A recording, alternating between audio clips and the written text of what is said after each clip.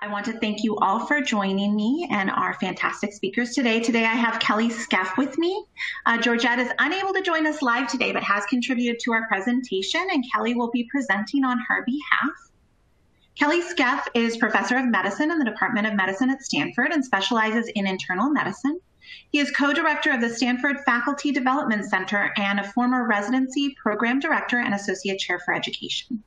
Kelley has trained over 400 faculty development trainers who have delivered teaching improvement courses to over 30,000 medical teachers, postdoctoral scholars, and social work faculty from over 20 countries in North and South America, Europe, Australia, Middle East, and Asia. And Georgette Stratos is a senior research scholar at the Department of Medicine at Stanford. She is co-director of the Stanford Faculty Development Center for Medical Teachers alongside Kelley. Georgette specializes in educational psychology and developmental sociolinguistics. She has also trained over 400 faculty development trainers from around the world to deliver teaching improvement courses in clinical teaching, end-of-life care, geriatrics and primary care, medical decision-making, preventative medicine, and professionalism in contemporary practice. In addition, she has presented teaching improvement workshops to thousands of teachers around the world. So thank you for being here, and I will now pass it over to Kelley. I will do my best to convey our discoveries and our insights that we have together discovered over the last 4 decades. As we contemplated what to do today, we have thought about our work during the last several decades and found that the field of clinical teaching is so complex that even our 14-hour course is a synopsis of that field. And the synopsis of that field is also contained in our new online course. But today we don't have 14 hours, we have 30 or 40 minutes. And so what we decided to do was to highlight and to distill some of the key issues that we try to convey in our larger course so that each of you could walk away with something today that you could use in your own teaching, but also give you some sense of what we do as we go into this very complex topic in greater detail. Now, why did we come here? Why are we here?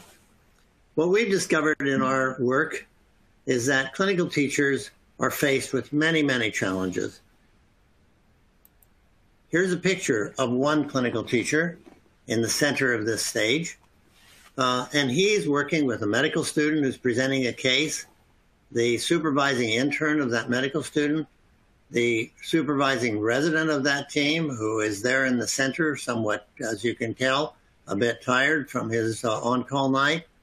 Another medical student says, standing dutifully, listening to his colleague, and behind them, a day float resident. This resident is responsible for the patients and the patient care that goes on when this team goes home. So this particular faculty physician is responsible not only for thinking about what is it that I have to consider in the care of the patient, but what do I have to consider about the care of the patient that I want to make sure that this group learns. This group in a one-room schoolhouse, which has multiple levels represented, multiple levels of experience, multiple levels of knowledge, a setting that's not perfect for teaching, but has some benefits and some drawbacks, and also a content area that is extremely complex. In the field of clinical teaching, all the teachers have to consider what knowledge they wish to convey, what skills they wish to help the learners obtain, and what attitudes, what professional values do they hope get conveyed and absorbed and embodied in how these particular trainees in medicine become the professionals that they hope to be. So in that complex set of challenges, we have tried to look and say, is there a way to make sense of this? How can you look at this complex area where you're thinking about content and setting and learners and concepts? And how can you bring it to bear to where you can think about it and understand it in a more organized and systematic way? And so that led us to work on a conceptual framework for reflecting on teaching And that's the framework that underpins the entire basis for our work, our course, and which I will touch on today so that you get some sense of that interest, some sense of the concepts, and some sense of a checklist of a conceptual framework that you can use as you think about your own teaching. During this webinar, we hope that you will gain several things. We hope that you will gain familiarity with this framework so that you can use it to analyze and reflect on your own teaching using this common language of the framework. That you can examine and break down your own teaching in a structured and comprehensive fashion so that you will feel, after you've applied this framework to your teaching, that you have looked at most, if not all, of the major areas in teaching and have at least considered and reflected on them. And also it helps you both recognize what you see and classify what you see, but also by working through the framework, you may discover what you did not initially see, so that you can both recognize what you see and what you do not see in teaching interactions. Now, the agenda we're going to use today is going to be made up mainly of an introduction to the Stanford Faculty Development Center's framework for analyzing teaching. But toward the end, we will also touch on the background of our work that has led to the online teaching improvement course that is being offered. Well, here is the framework, a list of 7 categories that we've seen can be applied in any setting, in any time, with any group of learners, across topics. And what we will do over the next 20 or 30 minutes is work through that framework with the definitions of each particular component, each particular category, and we'll highlight just a few of the examples of the relevance of each of the categories in that framework for clinical teachers. We'll highlight what we have learned from our experience with hundreds of course participants as they've shared with us the challenges of clinical teaching and the discoveries that they have made by applying this framework. So let's begin. The first category in the framework is the learning climate. Creating a climate, creating a place that the teacher wants to have that will have learners want to be in that place. The formal definition, as you see here, is that the tone or atmosphere, that represents the tone or atmosphere of the teaching setting. Is it stimulating? And is it a place where learners can comfortably identify and address their limitations? Now, why are we focusing on this? Because in medicine, the limitation of a learner is crucial to the ultimate capability of that person to practice. And if we've created a scene, a place, a scenario in which one is uncomfortable to identify and admit one's limitations, those may be hidden. And is this a problem throughout one's career? Yes. As we've learned from risk management experts, that sometimes even fully trained physicians have difficulty addressing and admitting their limitations. So the informal definition of this category we would highlight is, have we created a place where learners want to be? And we ask ourselves the question, would a learner want to be here? And would a teacher want to be here? Is this a collaborative environment where the teacher is excited about being there every day?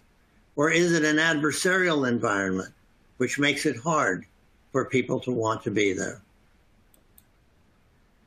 Now, why is this so relevant to clinical teaching? As I mentioned before, admitting our own limitations is challenging, both for learners and teachers.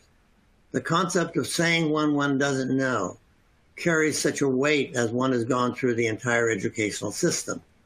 And yet it's crucial for physician training, with implications for patient care and implications for the stepping stone for lifelong learning. The admission of limitations being a stepping stone that one can use to continue to guide oneself as you learn throughout a career. So we highlight for you that this particular point, that admitting limitations is a challenging area, is one that we want you to have in your mind as you try to create the learning climate in your teaching setting.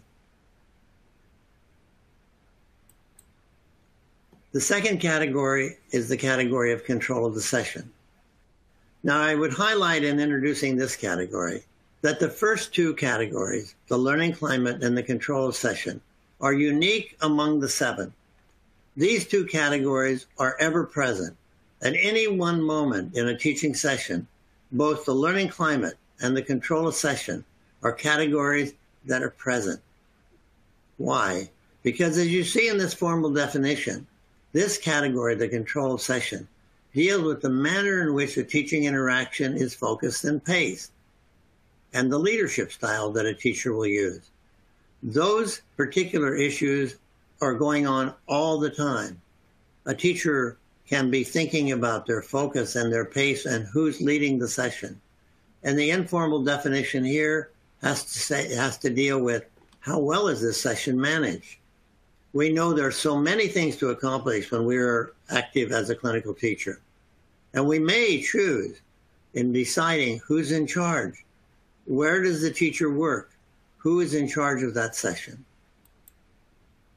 Now, the relevance of this to clinical teaching is that clinical teachers may choose to use many different leadership styles. We cover 3 in our course: a directive style in which the teacher makes the decisions about what's to be covered, how long it will take, who's to be doing what within a teaching session; a democratic teaching leadership style in which the teacher collaborates with the learners and together make decisions about how the session will be run; and a non-directive teaching style coming from the work of Carl Rogers, where the teacher really lets the session run itself and observes what's going on in the session. Now, what we've noticed is that participants who've taken our course recognize that they have a preference often to use one or another style. And what have we learned? That many particular teachers in clinical teaching have been taught to use a directive style, where they are in charge, they are the responsible person. And indeed, from a medical clinical point of view, the teacher is the responsible person. But in setting up the teaching session, they can be used, all 3 of these styles can be used: a directive, a democratic, and a non-directive. And so what we've learned is by teachers reflecting on what are the goals of their session, that they may realize benefits from using alternative leadership styles, that those alternative styles will optimize opportunities for them to evaluate learners in different stages of development, and also provide learners opportunities to develop their own leadership abilities, a critical thing in professional training. This leads us to the third category, the communication of educational goals. What does this deal with? This deals with the teachers taking advantage of the opportunity to establish and explicitly express the teachers' and the learners' expectations for the learners. We like to emphasize the preposition for, because this category addresses how does a teacher decide what they hope for their learners. It's not only what they hope of their learners, what they expect for them to do, but what they expect for them to be able to do, capable of doing at the end of a teaching session. And it answers the informal question, why are the learners and the teachers there? Why are we here? What do we hope comes out of this session for our learners? A very important area, something that has been in the forefront of education research since the 1950s, the middle of the last century. Now, why is the communication of goals important? Well, because it enables us to accomplish 3 functions. By being explicit about our goals, it lets those that we teach know what to master. It also may inform you and me as a teacher on how to plan our instructional process. And it provides us, both the learners and the teachers, with the basis for assessment. But what have we learned? That despite the educational value of communicating our goals, as we watched clinical teachers, we rarely observed teachers overtly expressing those goals. interestingly enough, there was an assumption that everybody knew the reason why they were there. And often that was at a very high level, that they were there to take care of patients, but not at a specific level of what was the topic, what were the skills, what were the attitudes to be mastered, what were the hopes of those teachers and those learners for themselves and for their colleagues. So with reflection, teachers can see the benefits of communicating goals, especially when learners are not performing at a desired level, being explicit about the goals, the hopes of what you hope they will master.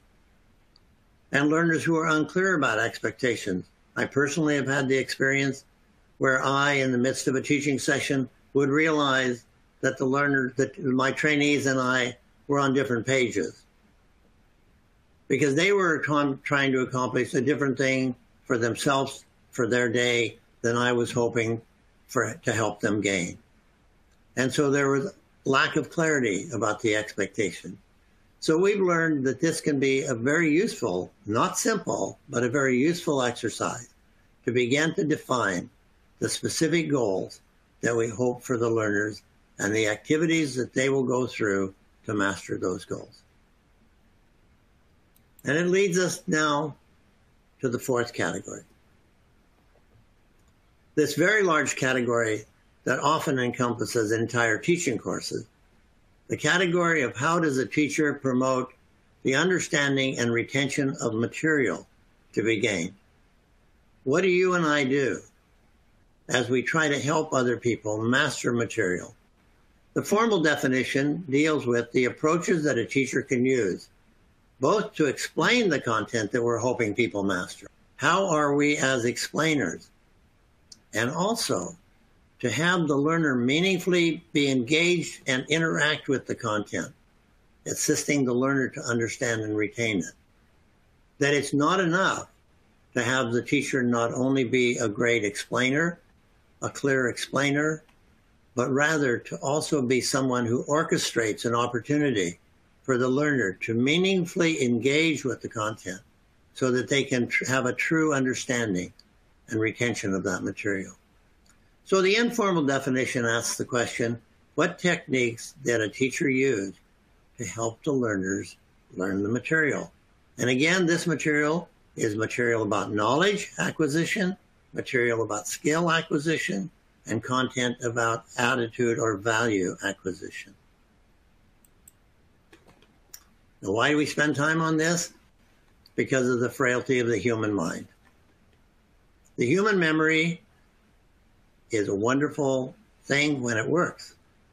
But here, from 1885, the curve of forgetting was defined. That you and I, as we learn something, have a long and quick decay of our memory of that knowledge. That this goes away. And unfortunately, the mind has not progressed so great in the last over 150 years to where we don't forget things. We still forget things. So our task as a teacher is, how do we counter this? How do we enhance the capability of remembering? Well, I'm going to touch on now 4 different areas that are relevant to clinical teaching that have been discovered by our participants and have seen to be useful. Now, there are many more that are covered in our course, and obviously there are many PhD theses written about each of these topics. But for example, as we hope to organize content to where it is effectively understood by the learner, we might use overviews. Sounds simplistic, but crucial.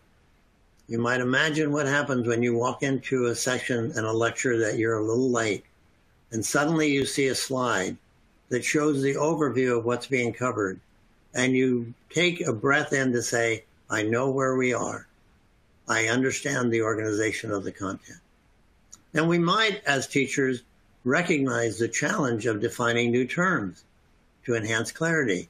That as we work in our fields, terms which were sometimes vague to us in the beginning are now commonplace, and we may or may not think about defining new terms, a very useful activity. We might want to use drama to emphasize the key content. That it is appropriate and okay to recognize that teaching is a performance with a very legitimate and important goal to help people learn about their profession. So being dramatic, to make things stick, to emphasize, can be useful. And the last point is that engaging learners in the content to help them to master it by reformulating it so that we feel the recognition, which many of us, and I certainly have failed in this in my own teaching sometimes, that if I think too much about what I'm doing, but not how am I going to engage the learner into a process that allows them to reformulate and better understand the content, I may miss the boat. I may use all of these techniques in the first three, but not really successfully getting the material to be mastered by the learner because I haven't actively engaged them. We now move to our fifth category, a category laden with emotion, evaluation. As each of us think about being evaluated ourselves and evaluating others, we often have an emotional response. Is somebody going to judge me? Is this going to actually be a performance of mine that is not positive and in fact will affect my entire career? A medical student who's presenting may have that fear that if his performance is not evaluated well, his entire residency program application gets affected. His letters get affected. Her letters get affected. If somebody's judging us. So this emotional area of the evaluation of the learners has an impact on how we check on whether things are learned. If we look at the formal definition, it simply states that this is the process by which the teacher assesses the learner's knowledge, the learner's skills, the learner's attitudes, based on criteria related to educational goals. Well, indeed, if we have our goals for the learner, it would seem incumbent upon us to check with the process on whether we had accomplished our goals. And yet, this is so laden with fear for so many people that it's often not done adequately. The informal definition asks the question, does the teacher know where the learners are? And indeed, as I've highlighted for you, this is extremely relevant to clinical teaching because we've learned teachers are commonly extremely kind. And there's fear built into this phenomenon, that the teacher is hesitant to put the learner on the spot, that the teacher is hesitant to make somebody feel uncomfortable, that the learner is fearful of being evaluated and not successful. We were in the midst of a seminar recently in which a senior resident in the surgical rotation, could have been any rotation, commented that it was only in his final 2 or 3 weeks of his training did he lose the fear of what he was going to say on rounds, that he lost the fear of being judged inappropriately. Because in medicine, the concept of one being evaluated by others is a concept that is crucial to us learning from each other. And yet evaluation can be left out. This critical process for understanding the learner's needs. So we highlight and try to encourage people to think about evaluation as a positive exercise, as a place where the learner and the teacher both can learn about where the learner is and move forward in that process. Well, it leads us to the category number 6, another emotional category, the category of feedback, providing feedback to the learners about their performance.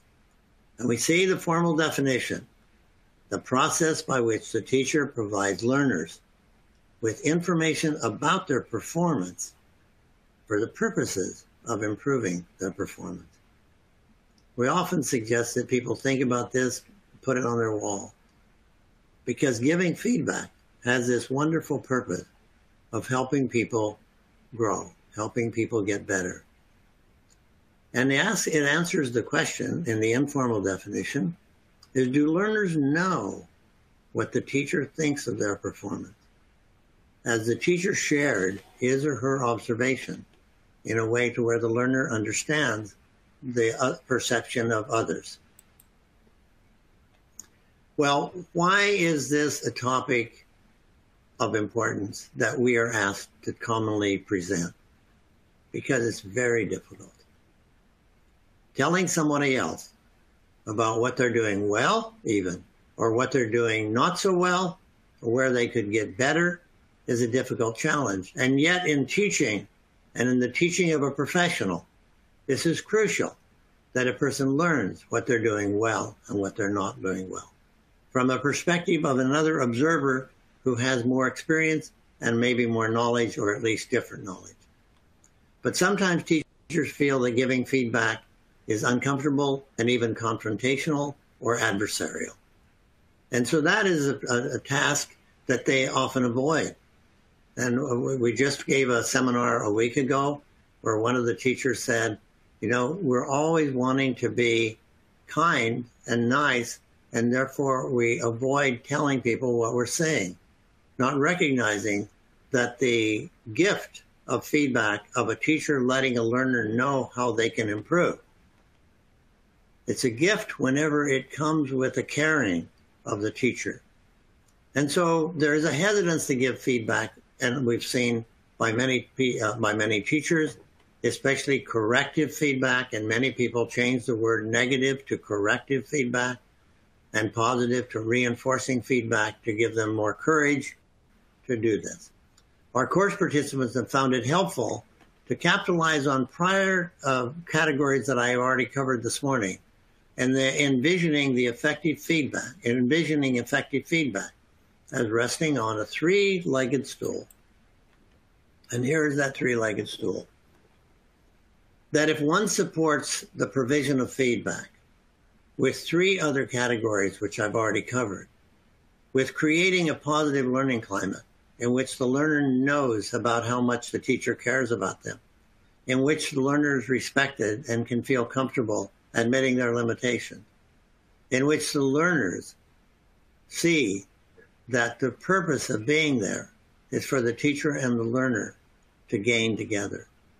And the category of communication of goals, where the clarity of what the goals are that the teacher hopes the learner will accomplish is made straightforwardly, so that the feedback is in relationship to a goal and better understood by a learner, where the feedback sometimes actually comes out of left field, out of some place that the learner is not aware of.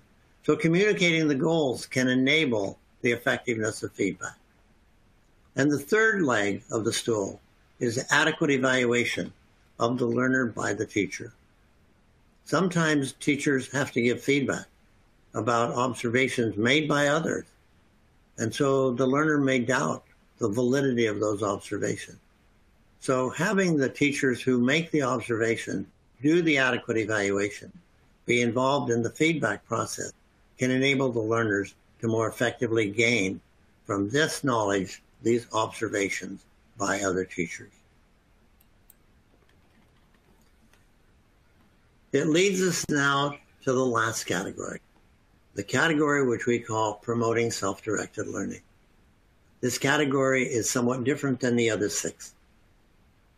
The learner is crucial in all 7 categories. But this category, promoting self-directed learning, takes advantage of the inherent drive and motivation that each human has. It takes advantage of the individual learner's needs, the individual learner's goals, the individual learner's interests. So this category deals with approaches that you and I as a teacher can use to take that motivation and to influence that motivation, to bring it out into the teaching setting, and to use that motivation to capitalize on the use of resources a technique to fostering self-directed learning. So we ask the question in this category, is the learning that's being done by the clinical teacher being driven by the learner's motivation, by the learner's needs, by the learner's goals, by the learner's interests? And many of us, because medicine is such a big topic, may have clearly defined what we believe somebody else should know and not taken advantage of this incredible, powerful force inside of every human being to continue to learn. Now, why is the challenge and why do we want to spend time on this? Because it's possible that self-directed learning, learning driven by the learner's own desires, goals, and interests, may be suppressed. That when the workload gets too high, the desire for me to learn about even things that I'm interested in, when the content volume of what the teacher has to cover may be so big that I may forget that I really came to this institution to be a resident, to be a student, because of my own drive. And with the concept that we've having to struggle with now in medicine of burnout, that when we have lost our fire for what we're doing, that may in fact diminish our desire to do self-directed learning. And teachers themselves can contribute to suppression. I can say this because I've had the experience. Getting asked a question about which a teacher may not know, and then recognize, oh my goodness, I'm changing the topic. Somebody has an interest. They bring a silver platter of a learner desire, interest, goal. But the teacher who feels uncomfortable at that moment may choose to change the topic to something the teacher knows about. So we, as frail human beings as well, may contribute to the suppression of self-directed learning. Now, we also found that teachers who recognize that we may not be taking advantage of the power of the learner began to capitalize on learner motivation. That we can, in the midst of our teaching, begin to look to the learner to guide us to their needs, their desires, and their interests. And why is this category so important? Because when the teacher disappears, it's that the learner's self-directed learning, the learner's recognition of their own gaps, the learner's desire to go to resources, other people, other web resources, the desire to even go to patients for learning will lead to the professional growth beyond training. Well, we have tried, as we've looked at this, to separate these 7 categories into distinct entities, solely for the purpose of trying to get a grasp on them. But as you see by this particular diagram, these categories do not live alone. When one affects the learning climate, up here in the upper left, you affect your capability of communicating stringent educational goals. When one improves the learning climate to where it's a safe place to address our own limitations, we may in fact improve the learner's desire to be evaluated by the teacher and the learner's desire to hear feedback by the teacher. And when the learning climate is open, the learner may share their desires, their own self-directed learning motivations. And you can walk around this particular circle and see each of these categories influences all of the others. So although we've separated them today, what is often very fun and useful is to consider how does one category facilitate the implementation of another. So why do we want you to have this checklist, this framework? Because it will assist you with analyzing this complex activity of teaching. And it's like the review of systems, which all clinicians are familiar with, where we recognize we may forget something about a patient, and going through a systematic review can enable us to discover things that we may have forgotten. And this 7-category framework can provide a structured and comprehensive approach for you for your own teaching.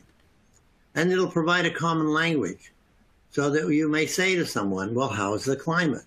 Something now becoming very important as institutions are looking at themselves. Well, how's the climate? is this session adequately controlled in a way to make it useful?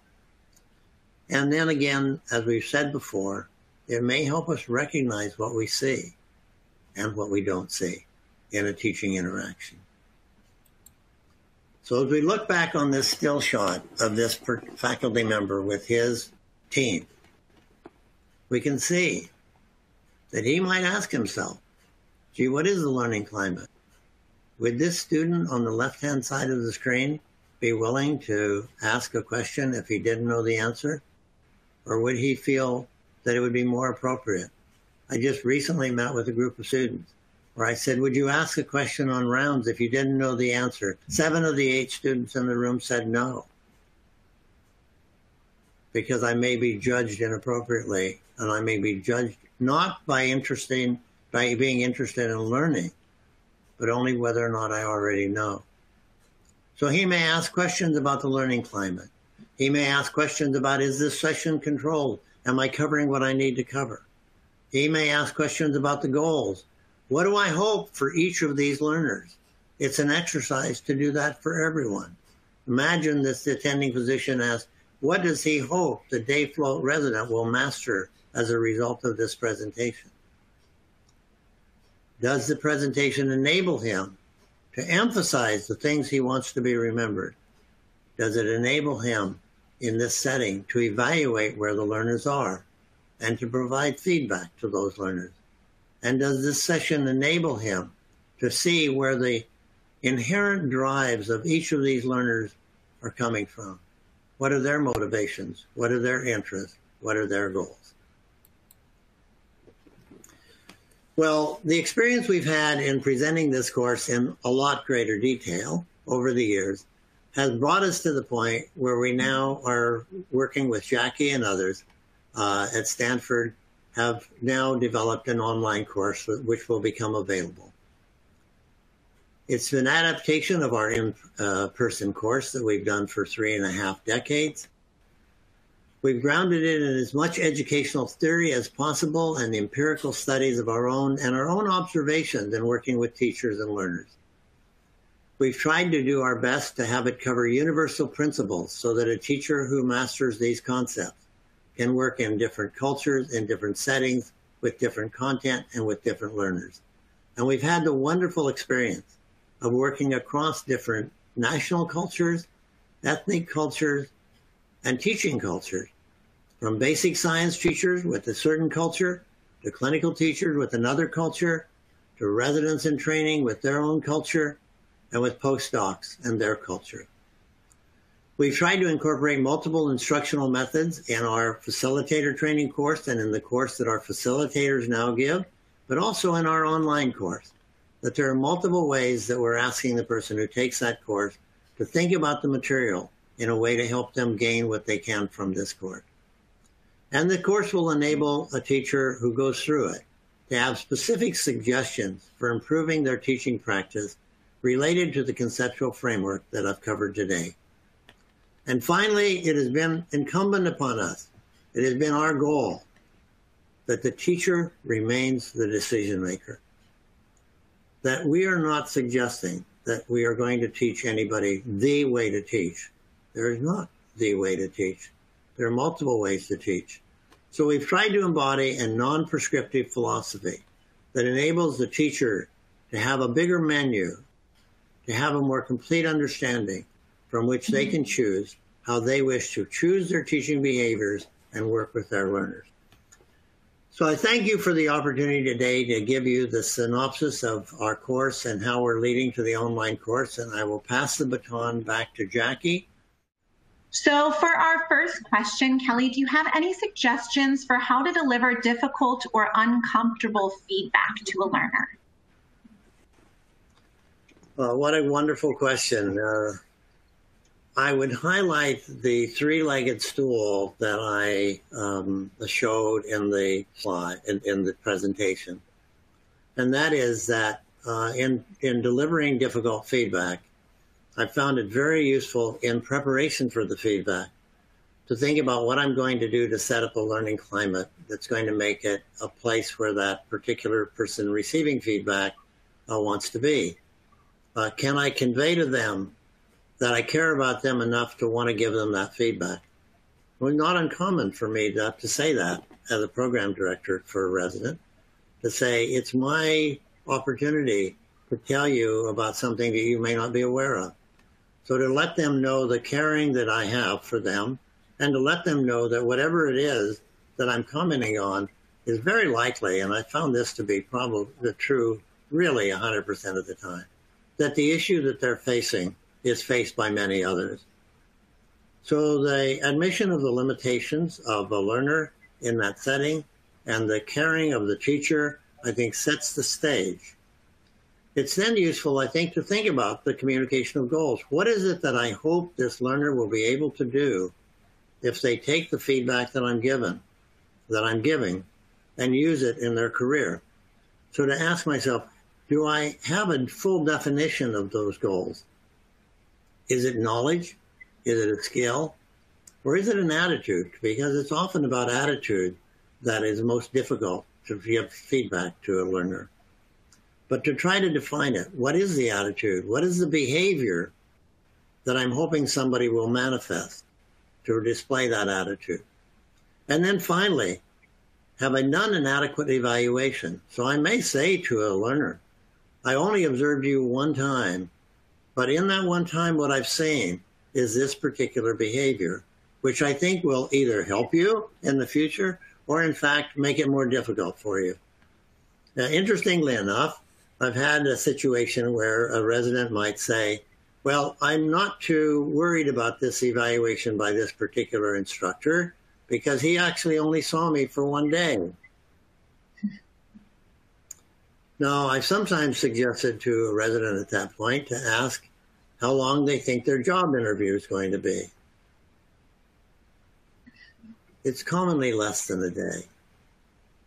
And in fact, knowing how one is coming across in even a brief encounter can be instrumental in helping that person decide what it is that they wish to do with their behaviors in the future.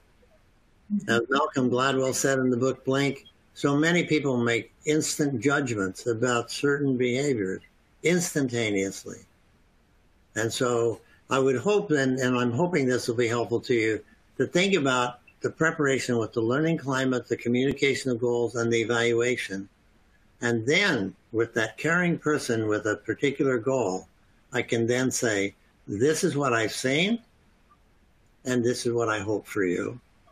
And then in collaboration with that learner, because we are teaching professionals who don't simply want to hear what somebody else has to say, but want to collaborate in the discussion.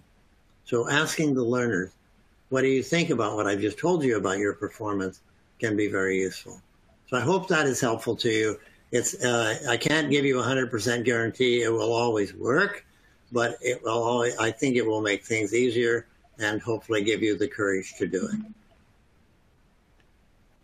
Thank you. Okay, thank you for that answer. So the next question, and this is, I think, more about how we're delivering this content online. And so maybe you can go a little bit into how we do the scenarios, but how can we perform role play online in this course? Well, that's a difficult challenge for even the in-person courses, because what you're highlighting, and I want to give you credit for it, is what you're highlighting is the mastery of teaching skills often requires practice. And it's that practice that has brought role play into the forefront of teaching seminars.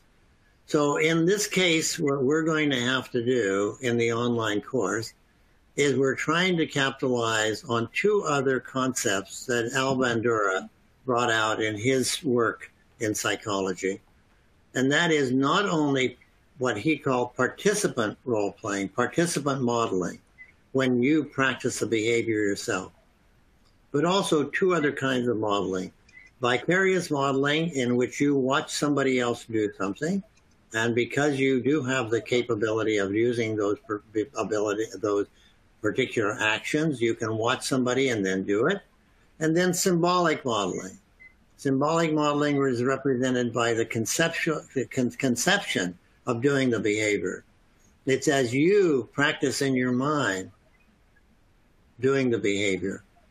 Something that sports coaches have learned for a long time. The replay and the play of the activity before.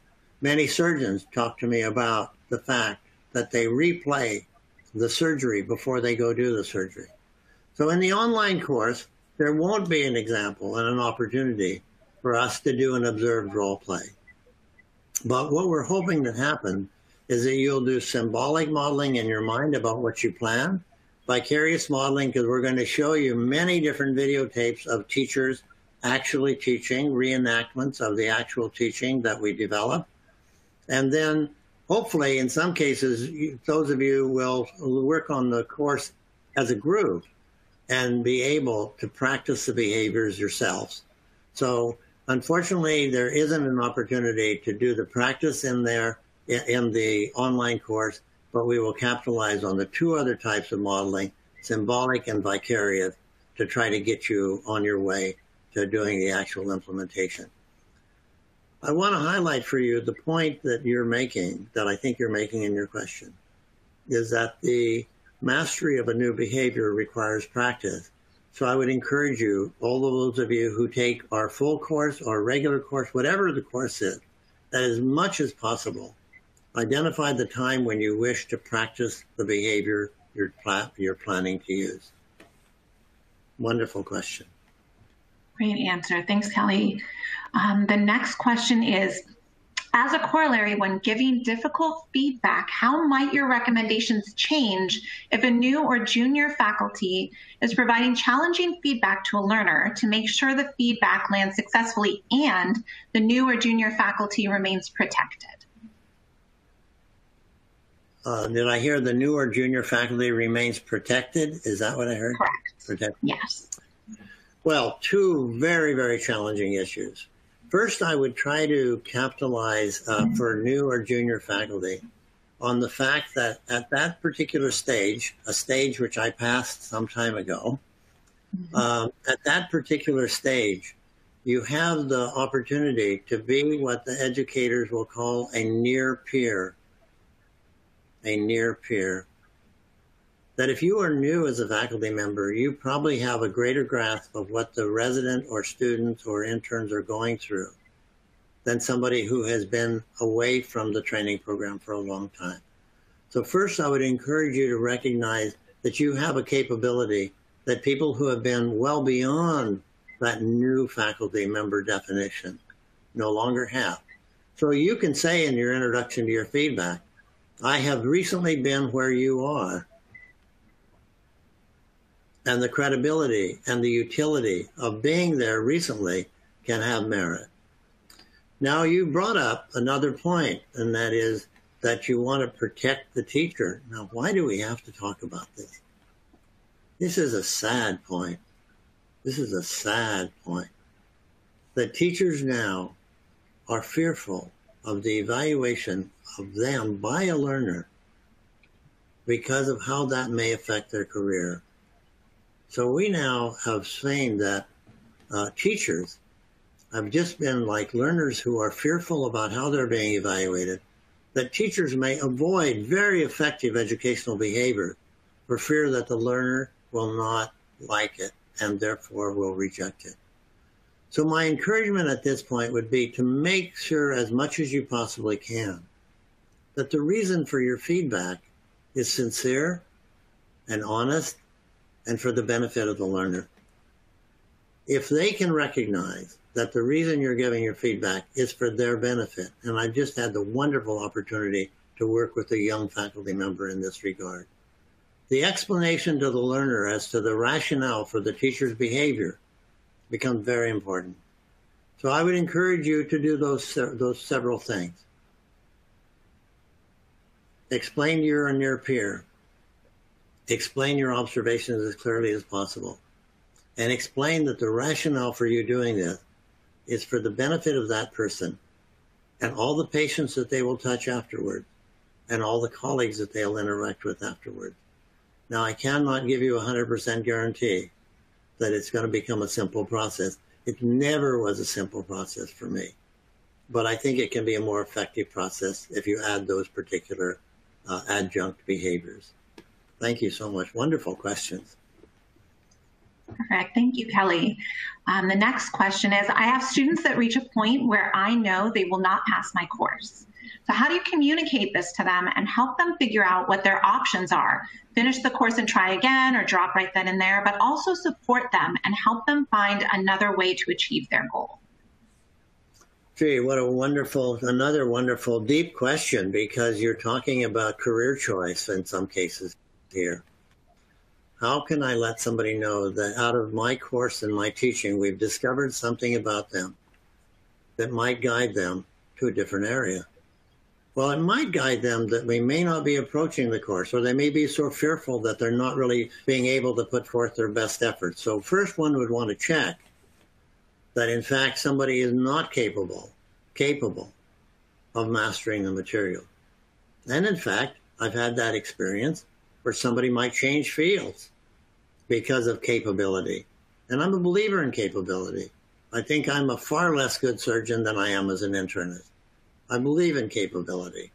And so it may well be that you are doing something very useful for your learner to say to them, here's what I've discovered, here's what I've seen, here's what I hope, and here's where I'm concerned. Now, you and I are in a collaborative model now, the teacher and the learner. You and I are working together on your career. So we have to decide, is this the right place for you, and can you master the skills necessary? Or is this not the right place for you? I've always felt that we have to be open, that many people are choosing their careers on the basis of an inadequate amount of knowledge, and that the thought about changing the career should not be something that is actually totally avoided at all. One of my poster children, in my experience, has been one of my residents who told me, because he was not performing well, that he really did not want to be a practicing clinician. And so we enabled him to leave that field. And then he became a very famous and very successful World Health Organization expert. So I think the fear of people changing fields, obviously they put a lot of time into medicine, but we want them to be happy for their careers and not doing something where they're always on the edge of being not successful. Thank you. God, these are wonderful questions. Thanks, Kelley. I think we might have time for one or two more. We have actually a lot of great questions here. So the next question is, and this is a great one also, how do you know that as a teacher you are correct when you give negative feedback and not just prejudice, or at the end of the day it is just your subjective opinion? Boy. Well, you're bringing up a whole lot of wonderfully new issues, all the biases that we're now learning that many of us have had as we're making our evaluation and giving feedback. How do we know? I think the best thing we can do is to tell people that this is what we see. Mm-hmm. This is where the insistence on ourselves, that when we're giving feedback, we're talking about the observations that we've made, so that there's not an argument about what we interpret, but rather a discussion of what we observe. So that what we know we can be certain of is this is what we saw. What we can't be certain of is what was the intent and what it may mean to others. So I think if we can say that openly, I'm going to tell you what I saw, I'm going to tell you how I interpret it, I can tell you that it may be interpreted in the same way that I am by others. And if we think that the learner's changing of that behavior it would be useful for them in their careers, then I think we're offering them what others may feel about their performance that they don't know. You know, there's many famous lines about seeing others as other people see us. You know, that we don't see ourselves as other people see us. And yet in medicine, in many fields, in all the fields, knowing how other people see us is going to be crucial to our success. So once again, there's an honesty coming here that I'm thinking can be very useful, and something that I think the field of medicine can be very proud about and start doing more than we're doing now. An honesty about our commitment to our learners and an honesty about our observations of our learners. Great, thank you so much. I guess we have time for one more, Jackie? We can throw in one more. Let's see here. So The next question is, can you give some suggestions on how to improve or establish a good learning climate? Well, there are many, and this is going to be making me want to invite you to take the online course, because in the online course, we're going to give about 40 different, no, at least I'm doing the math here, about 20 different suggestions for improving the learning climate. Suggestions dealing with the 4 components that we highlight for the learning climate. We suggest that the learning climate is made up of 4 areas. The area of stimulation, an area where the teacher can let learners know about how much he or she cares about their learning. The area of involvement, an area where the teachers say to the learners, I really want you, however hesitant or reticent or quiet you are, to be a participant in this exercise. The area of admission of limitations, in which we can acknowledge the limitations that others have and point out the utility of those to further learning.